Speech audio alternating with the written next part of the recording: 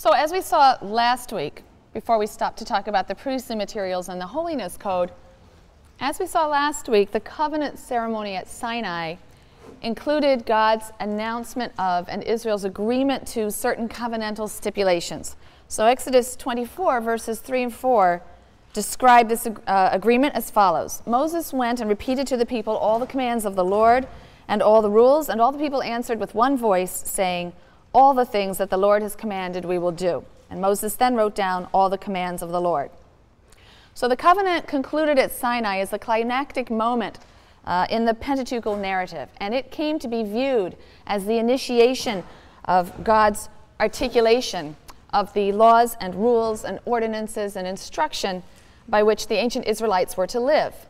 And so later editors consequently inserted law collections from later times and circles into the story of Israel's meeting with God at Sinai and subsequent sojourn in the wilderness. This was done in order to lend these collections an air of high antiquity and to give them divine sponsorship. The conclusion of biblical scholarship is that a number of separate bodies of law have gravitated to the story of the 40-year period of Israel's formation into a people. So that's the period of the covenant at Mount Sinai and then the journey towards the promised land. All Israelite law is represented in the biblical account as having issued from that time, that 40-year period of intimate contact between God and Israel. So on your handout, I've given a rough division of the different legal collections that we have in the Pentateuch. The laws that scholars will often refer to as the JE laws, since they sort of are introduced by that narrative. Some people think it's best to just think of these as separate legal collections, but those occur in Exodus. And so they tend to be dated 10th, 9th century in their written form. The laws of the priestly material are mostly going to be found in Leviticus and Numbers, and those will be formulated somewhere from the 8th to the 6th century. Same period of time, roughly, we have the laws of D, which are found, obviously, in Deuteronomy. But these sources themselves are clearly drawing upon much older traditions. Some of the individual laws are clearly quite ancient. They have a great deal in common with ancient Near Eastern legal traditions generally of the second millennium. The laws of Exodus, for example, some of them bear such similarity to the Code of Hammurabi that we can really assume that they are drawing upon a common legal heritage, Canaanite law, what would have been known as a legal tradition in Canaan. So whatever their actual origin, however, the Bible represents these materials as having been given at Sinai or during that 40-year period after. So given at Sinai, now this is on your sheet, you have the Decalogue, not very well translated as the Ten Commandments, we'll come back to that. Covenant Code, so that's a chunk of material, 3 chapters in Exodus. Then we have a small passage referred to as a ritual decalogue. We'll come back to that. You have priestly legislation, a little bit in Exodus about the cult, obviously, then on into Leviticus and some Numbers. And according to the biblical narrative then, the following materials were given in the 40 years after Sinai, as the Israelites are encamped in the wilderness on their journey toward the land of Israel. So those are presented as supplements in Numbers, but also the Deuteronomic Code. Let's talk a little bit now about the Decalogue. There was a scholar by the name of Alt, A-L-T, Albrecht Alt, German scholar, who examined the legal material of the Bible in general. And he noticed that there were really 2 forms of law. You know, these things I forgot to write down. There's conditional law and apodictic law. Conditional law is case law, casuistic law, and then there's absolute or apodictic law. So casuistic, he noticed these 2 forms. Casuistic law is the common form of law that law takes in the ancient Near East, and you've seen it in the Code of Hammurabi. It has a characteristic if-then pattern. Casuistic law tells you, for example, if a person does X, or if X happens, then Y will be the consequence. It can be complex, it can be quite specific. If X happens, Y is the consequence, but if X happens under these different circumstances, then Z is the consequence. And it can be quite detailed, giving 3 or 4 sub-cases with qualifications. Absolute or apodictic law, by contrast, is an unconditional statement of a prohibition or a command. It tends to be general and somewhat undifferentiated. You shall not murder. You shall love the Lord your God. An absolute law, apodictic law, is not unknown as a form in other ancient Near Eastern cultures, but it seems to be most characteristically Israelite. We find a great deal more of it in our legal collections in the Bible than anywhere else. The provisions of the Decalogue, and again, the translation 10 Commandments is actually a very poor translation. In the Hebrew, it simply means 10 statements, 10 utterances. These are in, the ones that are in some sort of legal form, are in absolute or apodictic form. The Decalogue is the only part of God's revelation that is disclosed directly to all of Israel without an intermediary. But its directives are couched in the masculine singular. So it seems to be addressing Israelite males as the legal subjects in the community. And the Decalogue sets out some of God's most basic and unconditional covenant demands. The division into 10 is a bit awkward. It probably should be seen as an ideal number, an effort to find 10 statements in there, because in fact there are really about 13 separate statements, and we see the fact that 10 doesn't work very well in a very interesting phenomenon, which is that so-called commandments are actually numbered differently by Jews and by Christians, and then even within the Christian community, different Christian denominations number the commandments 1 through 10 quite differently from one another. They disagree about what is number 1 and what is number 2 and so on.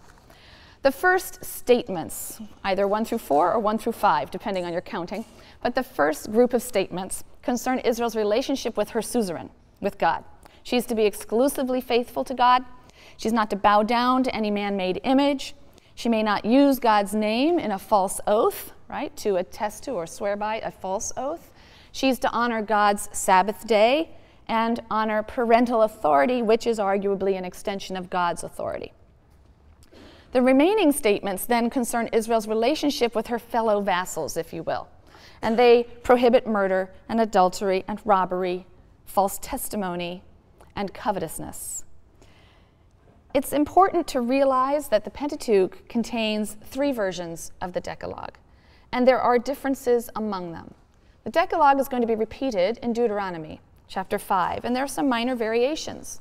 Specifically, you'll see that the rationale for observing the Sabbath is different. God's name in Deuteronomy 5 is not to be used in a vain oath as opposed to a false oath. There are differences in the meaning. And there are some more differences, too, in language. So what are we to make of this?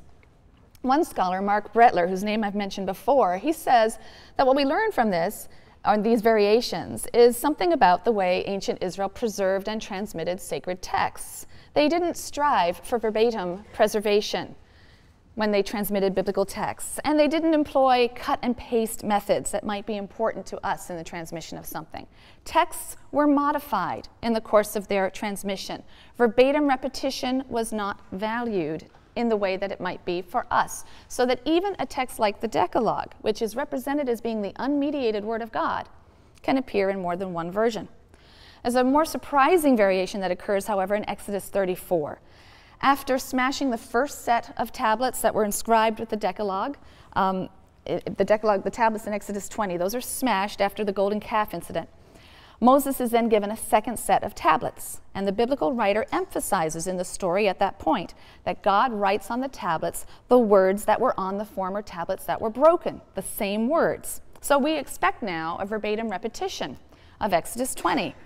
And yet we don't have it. The Decalogue that follows, in fact, has very little overlap with the earlier Decalogue. There's really only 2 statements that even have the same content.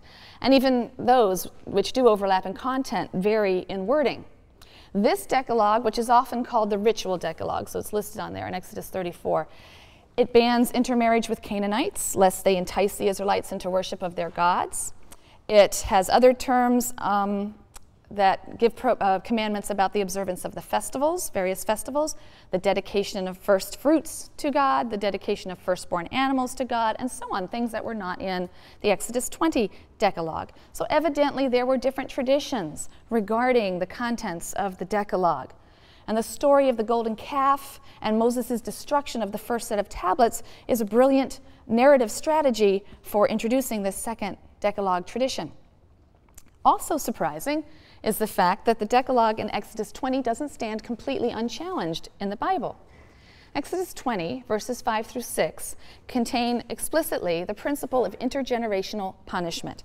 God is said to spread punishment for sin out over 3 or 4 generations. This is understood as a sign of his mercy. It's reducing the punishment on the actual sinner by spreading it out and limiting the consequences to only 3 or 4 generations, in contrast to what is said in the next verse, but kindness he spreads out over thousands of generations, right? So it's seen as a merciful mode of operation. But the notion of intergenerational punishment is something that some segments of the community, or perhaps later in time, was rejected, right? Some segments of the community rejected this notion. And so in Deuteronomy 7, we see that quite pointedly. God punishes only those who spurn him and does so instantly. Ezekiel, when we get to Ezekiel, we'll see that he will also very adamantly reject the idea of intergenerational punishment. The children do not suffer for the sins of the father, only the father. So what are we to make of this? Again, Mark Brettler concludes that the Decalogue, or Decalogues, did not originally possess the absolute authority that is so often claimed for it, even today. Later religious traditions have elevated the Decalogue in Exodus 20 to a position of absolute authority, a position that's not completely justified given the Bible's own fluid treatment of the wording, right, the Decalogue's text, and its content, right, and its later objection even to one of its terms. So the claim that God's revelation of the Decalogue was fixed in form, the words that we see in Exodus 20, for example, and immutable in substance, is not a claim that's really native to or even justified by the biblical text. It's a later ideological imposition upon the text. And I want to talk a little bit more about biblical law's connection with the legal patrimony of the ancient Near East, because certainly biblical law shares in that patrimony, even if sometimes it's clearly reforming it. So it's helpful and it's instructive to compare it with other ancient law collections, and I hope you've had time to sit and read. There was a study guide posted on the website, and I hope you had time to work through these materials. They're fascinating, and we'll see that there are certain key features that distinguish Israelite law from the other ancient Near Eastern legal collections. I've also put on the handout for today just a list of those collections, the laws of Ur-Nammu, the laws of Lipit-Ishtar, the laws of Eshnunna, the Code of Hammurabi, which is CH, the Hittite laws, the youngest laws would be the Middle Assyrian laws, giving you rough dates and so on. So you have that to refer to for the information about these particular collections. I should also say that we would do better to understand these materials as legal collections and not codes. I know the word code gets thrown around a lot, Code of Hammurabi and so on, but they really aren't codes. Codes are generally systematic and exhaustive, and they tend to be used by courts. We have no evidence about how these texts were used. In fact, we think it's not likely that they were really used by courts, but they were part of a learned tradition, and scribes copied them over and over and so on. They are also certainly not systematic and exhaustive. So, for example, in the Code of Hammurabi, we don't even have a case of intentional homicide. We only have a case of accidental homicide. So we really don't even know what the law would be in a case of intentional homicide. We can't really make that comparison with the biblical law. Now, in a very important article that was written nearly half a century ago now, it's hard to believe, by a man named Moshe Greenberg. He's a biblical scholar, and he argued that a comparison of biblical law with other ancient Near Eastern collection reveals the central postulates or values that undergird biblical law. I'll be drawing extensively on Greenberg's work in this presentation, as well as other scholars who have picked up some of his ideas and have taken them in other directions. But it was really Greenberg who was the one who, I think, made the first foray into this kind of comparative approach, and since then others have taken advantage of that idea. There is, Greenberg says, an immediate and critically important difference between ancient Near Eastern collections and the Israelite laws as they're presented by the biblical narrator, and that's a difference in authorship. So if you look, for example, at the prologue to the laws of Ur-Nammu, An and Enlil gave kingship to Ur-Nammu, but Ur-Nammu is said to establish equity and the laws. If you look at Lipit-Ishtar, both the prologue and the epilogue, An and Enlil, the gods, give kingship to Lipit-Ishtar, but Lipit-Ishtar establishes justice. He refers to the laws as my handiwork in the first person. Or the prologue to the Code of Hammurabi. Again, Ur-Nammu and Enlil established for him an enduring kingdom, They name him to promote the welfare of the people, cause justice to prevail. When Marduk commissioned me to direct the land, and now it switches into first-person speech, I established law and justice in the language of the land. At that time, I decreed the laws of justice, the laws that the efficient King Hammurabi set up. I wrote my precious words on my stele, which you can go and see at Sterling Memorial Library. And in the presence of the statue of me, the King of Justice, I set it up in order to administer the law of the land, to prescribe the ordinances of the land, to give justice to the oppressed. And he refers to it as my justice, my statutes. No one should rescind them. My inscribed stele, my precious words. Do not alter the law of the land which I enacted. I throughout. By contrast, in biblical law, authorship is not ascribed to Moses ever. It is attributed always to God. So you see in Exodus 24, verses 3 and 4, Moses went and repeated to the people all the commands of the Lord and all the rules, and all the people answered with one voice, all that the Lord has commanded, we will obey and do. Moses then wrote down all the commands of the Lord. It's the repetition makes you feel that the biblical writer here is not accidentally saying these things, trying to drive home a very strong point. Exodus 31:18, when he, God, finished speaking with him on Mount Sinai, with Moses on Mount Sinai, he gave Moses the 2 tablets of the pact, stone tablets inscribed with the finger of God. So Greenberg, and since him, Brettler, and many others have argued that the principle of divine authorship has certain very important implications. First, it has a significant effect on the scope of the law. Ancient Near Eastern and biblical law differ concerning the areas of human life and activity that fall within the concern of the law. That doesn't mean they don't fall within the concern of humanity, they just fall within the concern of the law. That's an idea I'll come back to in a minute. Israelite law will contain more than just rules and provisions that fall within the scope of the coercive power of the state to enforce, right? More than what would fall under the jurisdiction of law courts, for example, or legal decisors. It is holistic. The scope of the law is holistic. It's going to contain social and ethical and moral and religious prescriptions, and very often they're going to be couched in an authoritative apodictic style, particularly the things that aren't enforceable in a court of law. They will tend to be the ones that are backed up by the authority of God directly. You shall do this, I, the Lord, am your God. Notice how many times that refrain is used, and it's almost always used with those unenforceable kinds of things. Love your neighbor as yourself. You know, I, the Lord, am your God. It's me who's watching out for this one, not the court, okay? The extra-biblical law collections deal almost exclusively with matters that are enforceable by the state. That doesn't necessarily mean they were. We don't know how these were used. But they don't tend to deal with matters that we would call matters of conscience or moral rectitude. So you'd be very hard-pressed in the extra-biblical collections to find a law like Exodus 23, verses 4 and 5. When you encounter your enemy's ox or ass wandering, you must take it back to him. When you see the ass of your enemy lying under its burden, and you would refrain from raising it, you must nevertheless raise it with him. Or Leviticus 19, verses 17 and 18. You shall not hate your kinsfolk in your heart. Can you imagine Congress passing a law like that? You shall not hate your kinsfolk in your heart. Reprove your kinsman, but incur no guilt because of him. And don't carry around a grudge. Reprove him, tell him what's wrong, clear the air. Don't carry around a grudge. You shall not take vengeance or bear a grudge against your countrymen. Love yourself, love your fellow as yourself. I am the Lord. Right? That refrain always comes after those kinds of statements. So the Bible includes norms for human behavior set by the divine will, even though enforcement has to be left to the individual conscience. And in the Torah, therefore, life is treated holistically in the realm of law. One's actions aren't compartmentalized, and that's why the legal materials to us can sometimes seem like an indiscriminate mix of laws concerning all areas of life. And it's one of the things that makes people confused, because a lot of moderns have gotten the idea that the Bible only deals with what we call morality, and so they don't understand all this other stuff that's in there. Right? And sometimes if we tell ourselves, well, this is a legal collection, then we don't understand why there's all this moral-looking stuff in there. It is a mixture because it's holistic. It is the will of God, and God has something to say about all areas of life. And so in Exodus 23, you're going to have a law that tells you not to oppress a stranger because you were a stranger.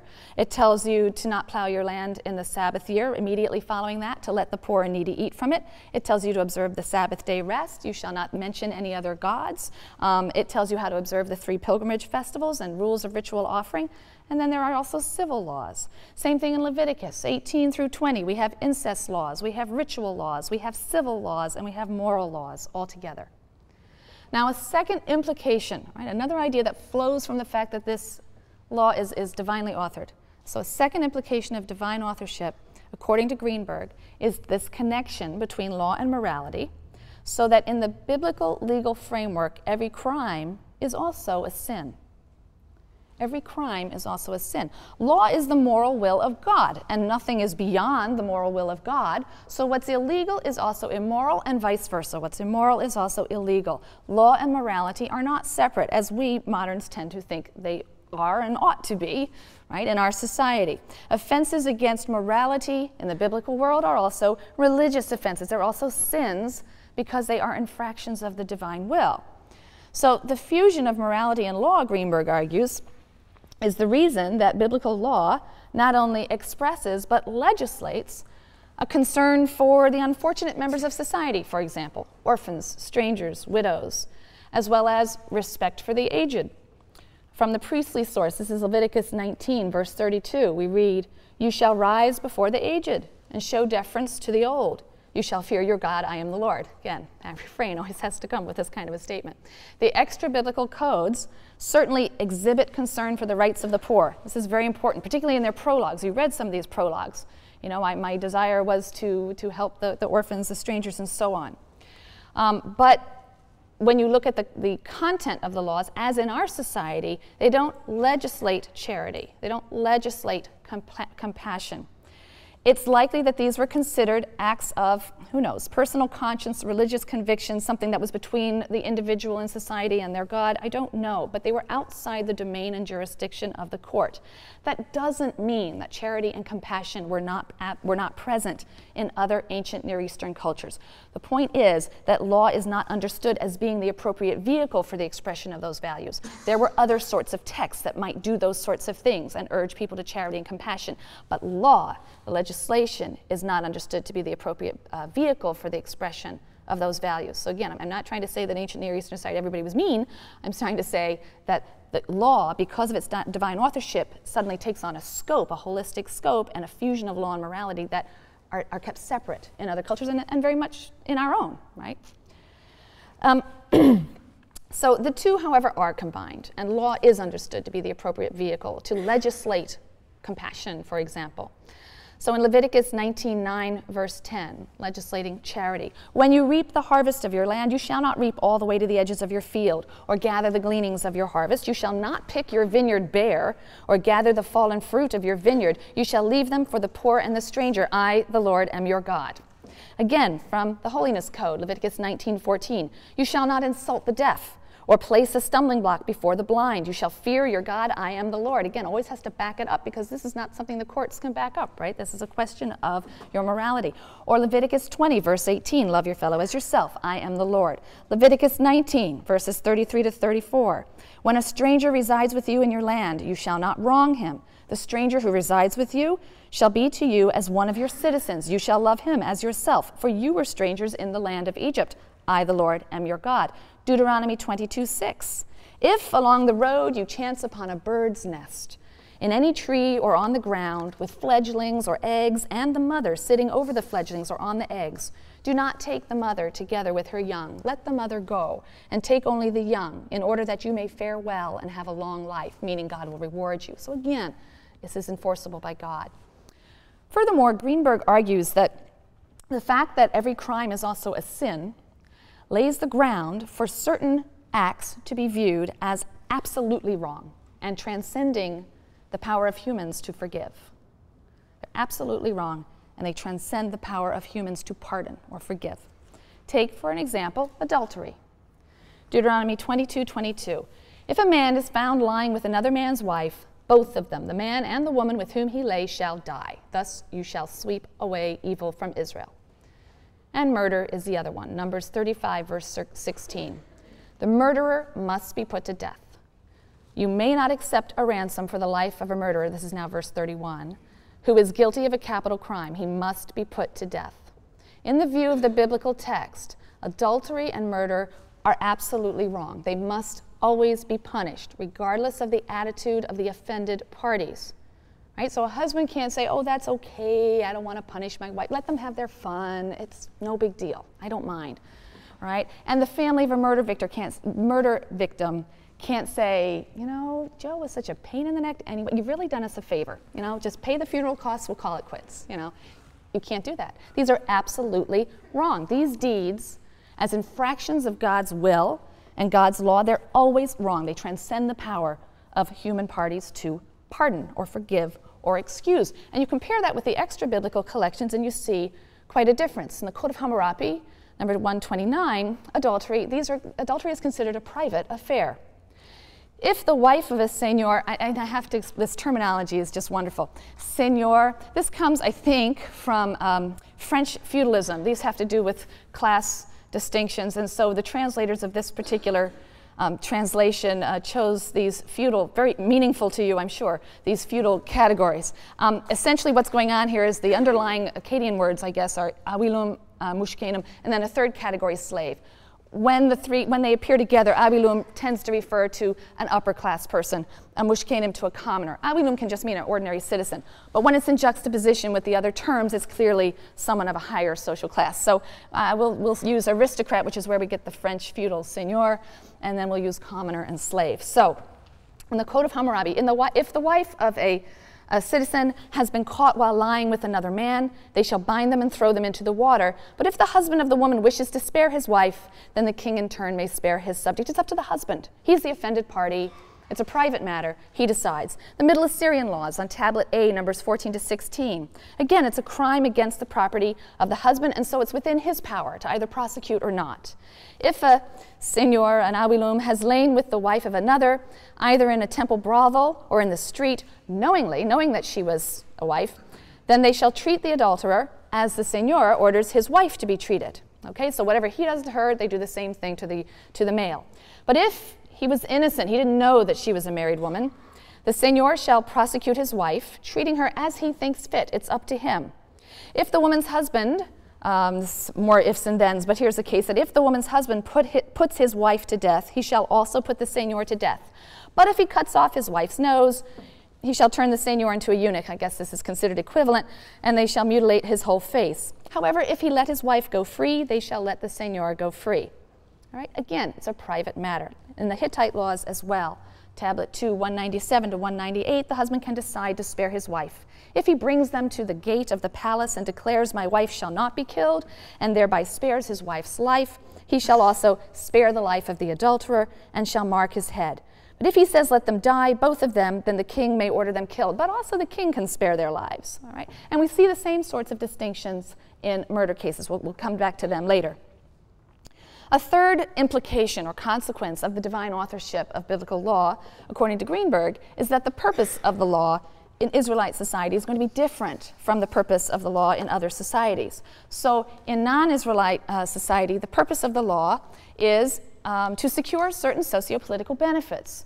Think about the preamble of the American Constitution, which states the purpose of the law. It reads almost exactly like the prologues to these ancient collections. You can pick out words that are identical. The purpose of the law is to establish justice, ensure domestic tranquility, provide for the common defense, promote the general welfare, and secure the blessings of liberty. So when you see the prologue of Ur-Nammu, the purpose of the law, establish equity, protect the underprivileged, promote the common weal and welfare, basically. The laws of Lipit-Ishtar in the prologue, establish justice, banish complaints, I like that one, bring well-being, promote the common weal and welfare. Same again with the Code of Hammurabi's prologue, to promote the welfare of the people, good government, the right way, prosperity. But for Israel, the law does include these benefits, but is not limited to these benefits. The law also aims at sanctifying, all right, a concept we dealt with at great length in the last lecture. Sanctifying, rendering holy or like God those who abide by its terms. So the laws that are presented in the Holiness Code are introduced with this exhortation, which you don't find in other places. Leviticus 19, verse 2, "You shall be holy, for I, the Lord your God, am holy." And then the laws begin, "You shall each revere your mother and father, keep my Sabbaths," etc., etc. But the introduction, "You shall be holy, for I, the Lord your God, am holy." Being holy in imitation of God is emphasized repeatedly as the purpose of the laws, in the Holiness Code especially. The holiness motif is represented as being present at the very inception of the covenant, when Israel is assembled at Mount Sinai, that opening speech that God makes in Exodus 19, verse 5 and 6. Now then, if you will obey me faithfully and keep my covenant, keep my laws, you shall be my treasured possession among all the peoples. Indeed, all the earth is mine, but you shall be to me a kingdom of priests and a holy nation. These are the rules that demarcate you as dedicated to me, i.e. holy. Now, there are lots of general and specific similarities and parallels between Israelite and ancient Near Eastern laws. Lots of goring oxen, lots of pregnant women who are in the wrong place at the wrong time and getting struck and accidentally miscarrying. But we're going to look at some of the formal and stylistic differences between ancient Near Eastern and biblical law. And we can assume just a tremendous amount of common ground, okay? And some of these are pointed out by Greenberg and some by other scholars, but I've listed them there under features. One distinguishing feature of Israelite law is the addition of a rationale or a motive clause in many of the laws, all right? Which again is not something that's really featured in the genre of law writing in these other collections. It's not a part of the genre of writing those. Doesn't mean they didn't have a rationale, but it wasn't how it was presented. So we find this in the Bible, particularly in what we might refer to as the humanitarian laws. And on the whole, these rationales will appeal to historical events like the Exodus or creation. Here are a few laws that express the idea that the experience of slavery and liberation should be the wellspring for moral action. It should be the impetus for moral action. Exodus 22:20, you shall not wrong a stranger or oppress him, for you were strangers in the land of Egypt. 23:9, you shall not oppress a stranger, for you know the feelings of the stranger, having yourselves been strangers in the land of Egypt. And Leviticus 19 contains a similar exhortation not to wrong a stranger who resides with you, but love him as yourself, for you were strangers in the land of Egypt.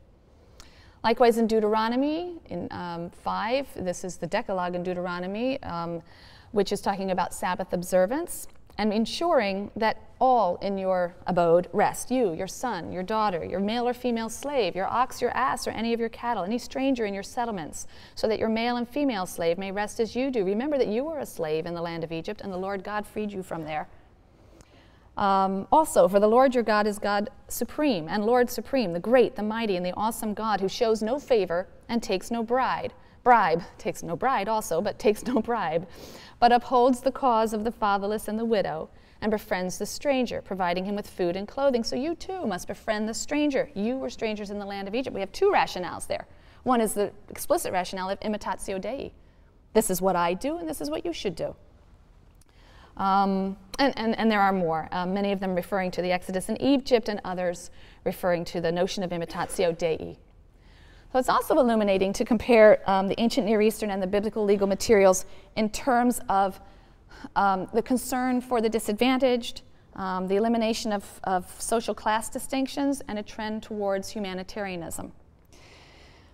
Greenberg notes that the Torah's concern for the disadvantage of society is quite marked in the actual laws themselves. Many of the extra-biblical legal collections pay homage to this idea in their prologues.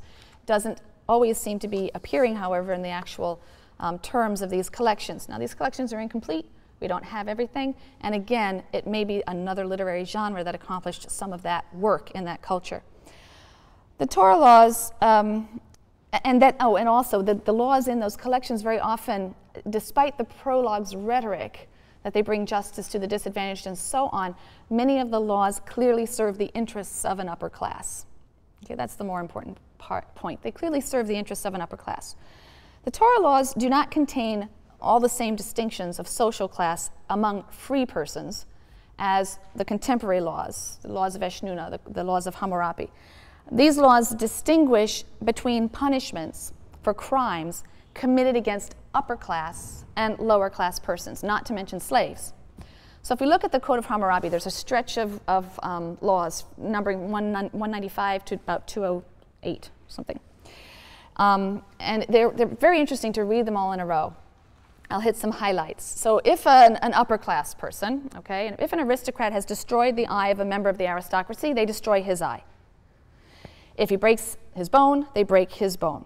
But as you move down to 198, If he destroys the eye of a commoner or breaks the bone of a commoner, he pays 1 mina of silver. And if it's a slave, he pays half the value of the slave. On to 200 and 201. If he knocks out an aristocrat's tooth, they knock out his tooth. But if it's a commoner's tooth, he pays 1/3 of a mina of silver, and so on. The Hittite laws, too, there are different amounts fixed by class in the miscarriage laws, 95 and 99. The Middle Assyrian laws also distinguish between the awilum, the mushkenim, and the slave.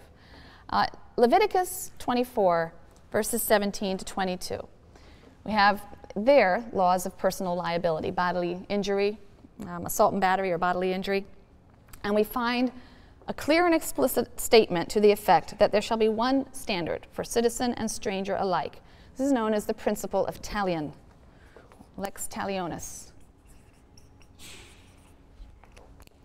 So reading from Leviticus. If anyone maims his fellow, right? If anyone maims his fellow, as he has done, so shall it be done to him. Fracture for fracture, eye for eye, tooth for tooth. The injury he inflicted on another shall be inflicted on him. You shall have one standard for stranger and citizen alike, for I, the Lord, am your God. This was a radical concept in its day, evidently. The punishment should fit the crime, no more and no less, for all free persons. Granted, slaves are not included, regardless of social class. Equality before the law. And this casts the principle of talion, I hope, in a new light. The law of talion, which is essentially the principle that a person should be punished according to the injury they inflicted. It's been decried as a primitive, archaic reflex of the vengeance or vendetta principle. The notion of an eye for an eye. It's usually cited or held up as typical of the harsh and cruel standards of the vengeful Old Testament God. But when you look at it in a comparative light in its legal context, we see that it's a polemic against the class distinctions that were being drawn in antecedent and contemporary legal systems, such as the Code of Hammurabi. According to the Bible, the punishment should always fit the crime, regardless of the social status of the perpetrator on the one hand or the victim on the other. All free citizens who injure are treated equally before the law. They're neither let off lightly nor punished excessively. If you read the Middle Assyrian laws, you don't want to do that on an empty stomach. A20, A21, and F1, you have multiple punishments that are carried out. Someone who causes a miscarriage, they have a monetary fine, they have to pay 2 talents and 30 minas of lead. They're flogged 50 times, and then they have to do corvée, forced labor for the state, for a month, multiple punishments. For sheep stealing, that's even worse. You're flogged 100 times, and they pull out your hair, and there's a monetary fine, and you do corvée, forced labor for a month. So are these ideas, is this idea that the punishment should be neither too little nor too much, it should match the crime, that all free persons are equal before the law, that one standard should apply regardless of the social status of the perpetrator or the victim? Are these ideas really primitive legal concepts? In addition to asserting the basic equality before the law for all free citizens, the Bible mandates concern for the disenfranchised. We've already seen that a little bit in the laws of Leviticus 19, verses 9 to 10, which says that you have to leave, don't go over your fields picking every little last bit, just go through, get what you need, but leave a little bit behind and let the poor and the stranger glean there. Deuteronomy is a little less generous. They substitute the phrase the widow, the orphan, and the stranger in that law, where Leviticus says the poor. Deuteronomy 24, verses 20 to 22. When you beat down the fruit of your olive trees or gather the grapes of your vineyard, do not go over them again. That which remains on the tree shall go to the stranger, the orphan, and the widow. Always remember, you were a slave in the land of Egypt. Therefore do I enjoin you to observe this commandment. So Leviticus supports outright charity for the poor in the form of gleanings, kind of a welfare system. Deuteronomy has more of a workfare system in mind. They actually never mention the poor. It's only Leviticus that mentions the poor. For Deuteronomy, it's those who really can't provide for themselves, the widow, the orphan, and the stranger who may not be able to find employment. The poor should be working, but you can assist them with loans, according to Deuteronomy, and these should be generous. Here's Deuteronomy's admonition to loan money to the poor, even if it means potential loss to yourself, because the 7th year is imminent, the sabbatical year. In the sabbatical year, all debts were released, canceled, okay? Sort of an economic corrective to restore people to a more equal economic situation. So in the 6th year, some people will feel, I don't really want to lend money. It's going to be canceled next year. I won't get my money back. Loans must be made, even if the debt will be canceled, for the simple reason that the problem of poverty is a terrible and persistent problem. Deuteronomy 15, verses 7 through 11.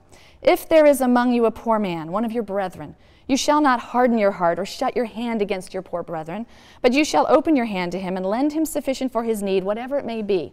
Beware lest you harbor the base thought, oh, the 7th year, the year of debt release is approaching, so that you are mean to your poor kinsman and give him nothing. You shall give to him freely, and your heart shall not be grudging when you give to him. For the poor will never cease out of the land. Right? The poor will always be with you. This is where it comes from, but it gets misquoted later. It's taken to mean the poor are always with you so you don't have to do anything. It's not what it means here in Deuteronomy. Lend to them because the poor will never cease out of the land. Therefore I command you, open wide your hand, get busy, give charity. It's a problem that never goes away, so you can never rest. Connected with this is the biblical trend towards humanitarianism. And there is, of course, much in biblical legislation that offends modern sensibilities. There's no point in pretending that there isn't. For example, as in the rest of the ancient world, slavery existed in Israel. It did. Even so, and this is not to apologize for it, there is a tendency toward humanitarianism in the laws concerning slavery. The Bible's equivocating on this institution. Some societies, in their legal systems, it's clear that slaves are the chattel, the property of the master. The Bible, again, equivocates on this question. They affirm some personal rights for the slave, but not all. In contrast to, for example, the Middle Assyrian laws, where a master can kill a slave with impunity. The Bible legislates that the master who wounds his slave in any way, even losing a tooth, which is understood to be a minor thing because it's not in any way an essential organ. So even if he knocks out a tooth, right, he has to set him free. That's in Exodus 21, verses 26 to 27. Moreover, the slave is entitled to the Sabbath rest in all of the Sabbath legislation. And, quite importantly, a fugitive slave cannot be returned to his master. That's in Deuteronomy 23, verses 16 to 17. You shall not turn over to his master a slave who seeks refuge with you from his master. He shall live with you in any place he may choose among the settlements in your midst. Wherever he pleases, you must not ill-treat him. This is the opposite of the fugitive slave law, actually in this country in the 19th century, but also in Hammurabi's Code, right? Hammurabi's Code 15:16 through 19. If a citizen has harbored in his house either a fugitive male or female slave belonging to the state or a private citizen and has not brought him forth at the summons of the police, that householder shall be put to death. The term of Israelite slavery, that is to say, an Israelite who has fallen into service to another Israelite through generally indebtedness. Right? That's a form that slavery took in the ancient world and in the biblical picture.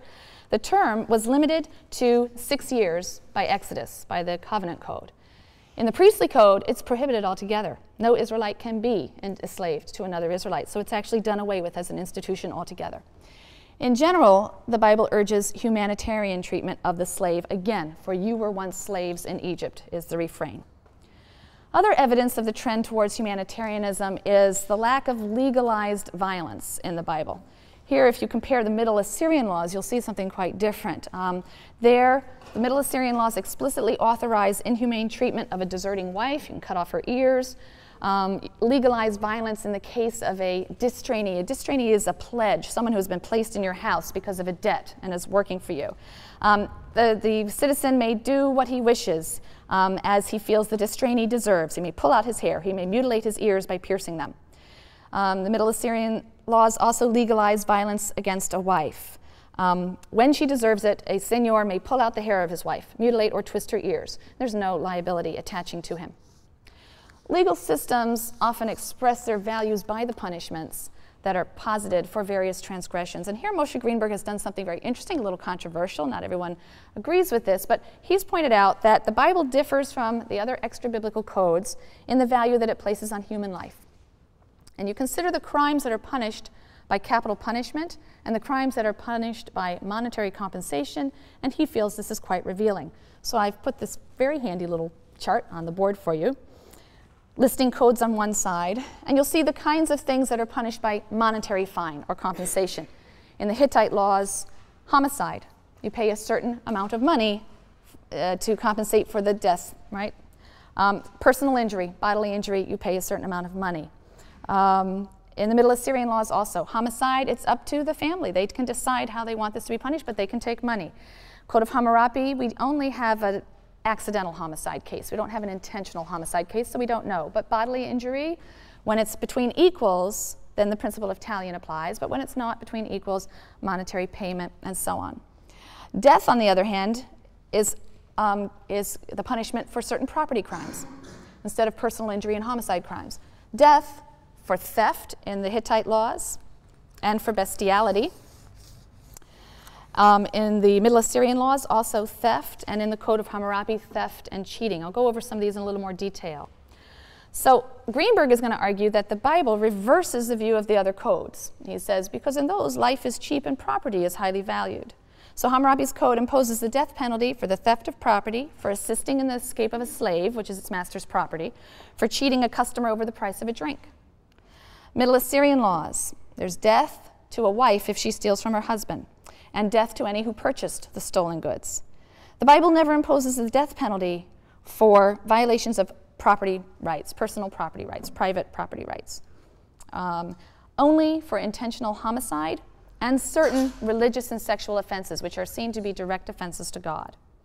Greenberg argues that in so doing, the Bible is expressing the view that the sanctity of human life is paramount in its value system.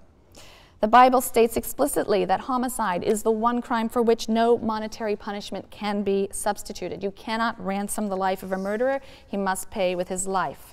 Numbers 35, 31 to 34. You may not accept a ransom for the life of a murderer who is guilty of a capital crime. He must be put to death. Nor may you accept ransom in place of flight to a city of refuge. Remember, if it's an accidental homicide, there is the leniency in the law that that person can run to a city of refuge and remain there until the death of the high priest. The shedding of his blood purges the land of blood guilt, if you will, because this is a religious crime. And you can't pay money instead of running to the city of refuge.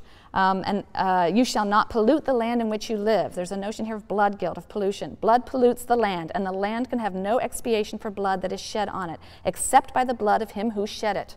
You shall not defile the land in which you live, in which I myself abide, for I, the Lord, abide among the Israelite people. And outside the Bible, we really don't have that absolute ban on monetary compensation for murder.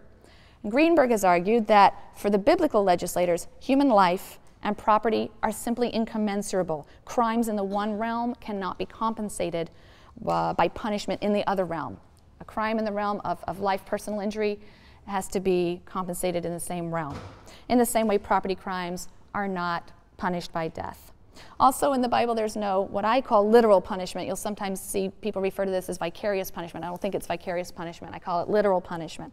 Literal punishment, for example, in the Code of Hammurabi, where someone's ox kills a child, then the ox owner's child is killed. That's not vicarious. You're not substituting. It's literal. The legal subject is the father. He has lost a child. So I have to suffer the literal punishment. As a father, I have to lose my child, right? It's not a substitution. It's a literal punishment for what you did to the other. And the Bible explicitly rejects that idea. In Exodus 21, it explicitly says that the owner's child is not to be put to death, is not killed. Deuteronomy 24:16 states that parents shall not be put to death for children, nor children be put to death for their parents. A person shall be put to death only for his own crime. The equal value of human life and limb is also protected by the principle of talion that we discussed above. In the Code of Hammurabi, an aristocrat can simply pay money for injuring an inferior. That's not going to be much of a hardship to a wealthy person, and it certainly reflects the low value that's placed on the life and limb of a member of the lower class. Talion only applies between social equals in the Code of Hammurabi. But in the Bible, the extension of talion to all free persons, regardless of class, expresses the notion that all persons are of equal value. In the case of rape, the rapist's wife is not raped, as happens in the Middle Assyrian laws. Again, a literal punishment. Other biblical values are reflected in the emphasis on laws that deal with the plight of the poor, the slave, the alien, the rights and dignity of debtors, and so on. I've reached just about the end of my time. Just one last statement, because I don't want to leave you with the impression that the biblical materials speak with one voice. They don't. I mean, Greenberg has tried to pull out some common values. Biblical legal materials contain provisions that contradict one another. Later versions of the law, particularly in D, for example, will update and revise earlier versions of the law. Now, Leviticus takes issue with the whole institution of Israelite slavery that's accepted in the Covenant Code and in Deuteronomy. It says it's just, no, it can't happen. You can't be, all Israelites are servants of God. None of you can be servants to another. All right, so these laws, there's contradiction. Nevertheless, I think what Greenberg is trying to say is that it is still fair, even though the materials contain contradictions, it's still fair to say that they sound certain common themes, they express certain important principles and values, which include the supreme sanctity of human life. That's pretty consistently maintained among the codes. The value of persons over property, pretty consistently maintained.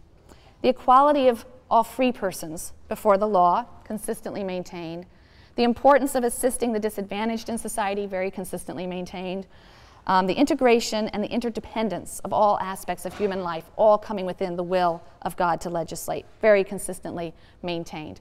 When we come back on Monday, I just want to say a little bit about the narrative context in which the laws are found before we move on into Deuteronomy. Monday evening will be the time at which the midterm exam will be posted on the website, and that'll be at 6 p.m. Monday evening. You'll have a 24-hour period of time in which to find, I forget what I said, 30 or 40 minutes? It'll be clear on the instructions, to just sit and treat it as if you're in an in-class exam situation. Write your essay.